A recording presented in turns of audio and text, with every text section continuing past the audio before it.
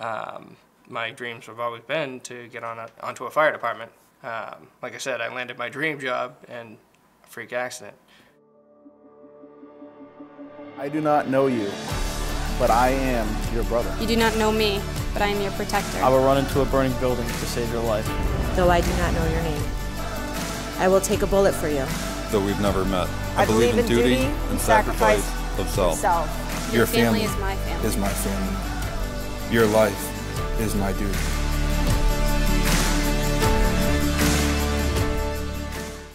What's going on, guys? Time for another episode of Behind the Uniforms. Very excited to have this gentleman who drove all the way out a couple hours from Massachusetts to join us. For those of you who have never seen this series before, the way that it works is this. We invite active, retired, doesn't matter, veterans, first responders onto the show. They tell us about a good day, tell us about a bad day. It's our way of showcasing and humanizing the men and women behind the uniforms. At all times here at the Whiskey Wall, we leave a glass and a bottle at an empty seat in honor of those who will unfortunately never be able to join us here. So, without further ado, tell them all who you are. Well, my name's Tom Stevens. I'm a paramedic. I currently work at Brewster Ambulance. I was recently had to let go of a position at East Bridgewater Fire due to an unfortunate off-the-job accident. They couldn't hold my position for too long after being injured and only being on for such a short time. Finally land my dream job, and a freak accident takes it away. I actually wound up getting a nail in my neck, and it went too far in. During the removal process, it went into a vein traveling down to my right ventricle. They actually had to perform open heart surgery on an emergent basis just to get it out safely. Jeez. Yeah, they had considered going in, but where the object was sharp enough to penetrate and travel, they were concerned that it would go further and cause further damage. A husband and father of two, so I couldn't take the risks. It was either take the risk and risk, me passing and my family losing out on all, on me being there for them, or, risk losing my dream job and the ability to work doing a field that I very much enjoy. I'll take my family every time. Of course, of course. My wife stood behind me, and she still does. She's been very supportive through the entire process from start to finish. And she was very worried about, the potential outcome. Behind every good man is a better woman. And she is definitely my better half. There's no doubt about it. She's made me a better person since the day I met her. Her entire family has been very welcoming and very supportive of everything that I've ever done. I started out going for the EMS direction. My parents started me out, encouraging that, and then I had a teacher in high school, Miss Davis. She was very encouraging. She actually wrote me a note and left it for me when I graduated, encouraging me to go there and pursue EMS. And when I told her that's what I was going to do, that's when she decided to write the note, and she left it for me. And it was also very encouraging. And I completed EMT school at the age of 17. So right out of high school, I went right into it because it was a field that I knew that I'd be interested in. All of her classes were medical related. She had anatomy and physiology and biology, so she saw my clear interest in those and pretty much nothing else, because those are the classes that I would pay the most attention to, and Sure. She saw that. And then going through the normal stages of EMS, you go to EMT school, and then you go to paramedic school. Paramedic school is actually where I met my wife. And I met her in the hospital. She was my friend. She was helping me study. She was also very encouraging of where I was going. She introduced me to her family, who was also very encouraging. They supported the fact that I wanted to be in such a profession that they considered a very noble profession as well. My dreams have always been to get onto a fire department. Like I said, I landed my dream job in a freak accident. Here's what's always been so fascinating to me about so many first responders, whether they're firefighters, they're Marines, they're police officers, when one thing is taken away from you and one ability to serve is taken away from you, so often you find another way of serving. And I think that that's incredibly admirable because you and your wife are both so dedicated to such a selfless profession, such an under-thanked profession, and that's obviously one of the reasons that we do this show, is to say thank you. So tell me about a good day. Well, a good day for us is pretty much no calls. When nothing comes in, everybody's having a good day. People don't normally call you when they're not feeling, when they're feeling 100%. They call us when they're having their worst day, or they need somebody to come and hold their hand in the middle of the night. How many times, I can't tell you that, an elderly person just calls because they just don't want to be in a nursing home anymore. They just want to get out. They want to get away. Oh. I'm okay with that. I'll go. I'll show up. I'll slide you over to my cot. I'll take you to the hospital, and I'll shoot the breeze with you on the way there. Tell me about your life. It's awesome. You'd be amazed at some of the stories you'll hear just asking somebody to tell you about their life, which I'm sure, as I've watched the series, a lot of people have told you some very interesting things about their lives. Very. A few of them very inspiring. It's what got me to send you the email back and come down, do the show. I saw that you were legit. There was nothing that I didn't like about the series you were producing. Thanks, brother. I appreciate that. So, want to tell me about a bad day?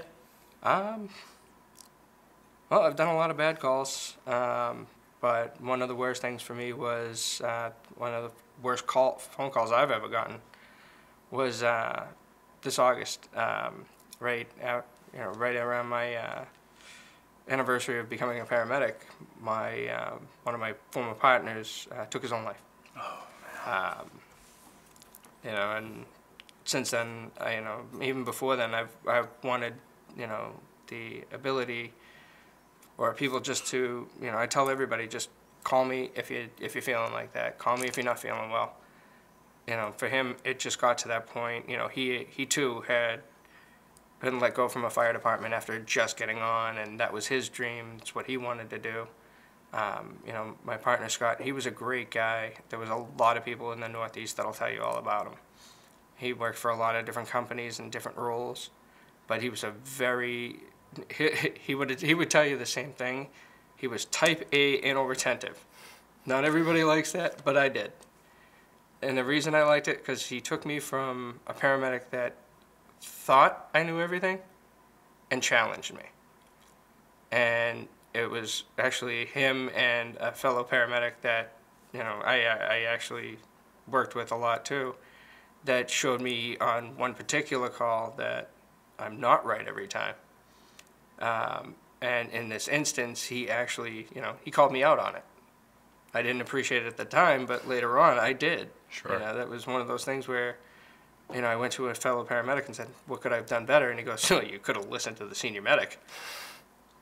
And after that, I kind of took that to heart, and I worked with that. Later on, wound up working with this gentleman for 3 years in a 911 system where I depended on him, he depended on me. And that's how that worked. We depended on the whole system. The police officers, the firefighters that showed up, I depended on him, in the middle of the night to remind me. He depended on me in the middle of the night to remind him. And because he challenged me, I felt like I did improve as a paramedic. And as a person, to appreciate positive and sometimes even negative feedback. One of the worst things that's happened to me, as I said before, I had this dream job that a freak accident now took away. Thank God I got my wife.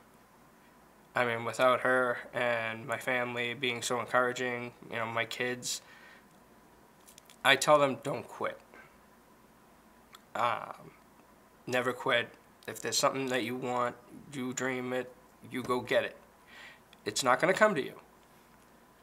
You have to go out and you have to work for it.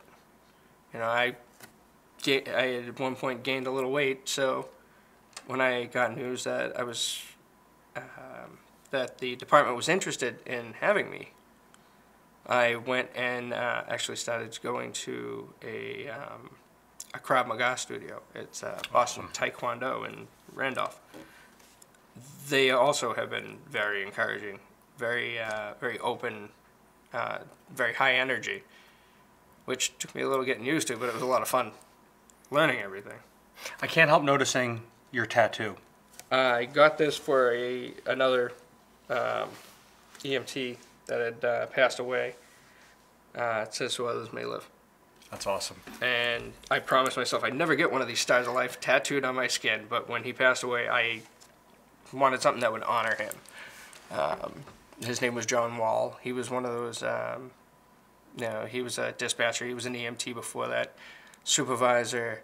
But he was one of those supervisors that at the end of a bad day, when you worked yourself to the bone, when the calls wouldn't stop coming in, when you had no choice but to do that one more because there was nobody else to do it.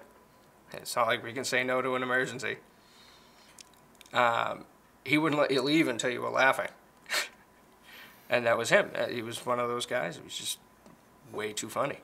Let me ask you this: what do you hope people take away from not just your story, but all of these stories? People who may not know what it's like, who may not ever live a day in your shoes. What do we want them to take as a message?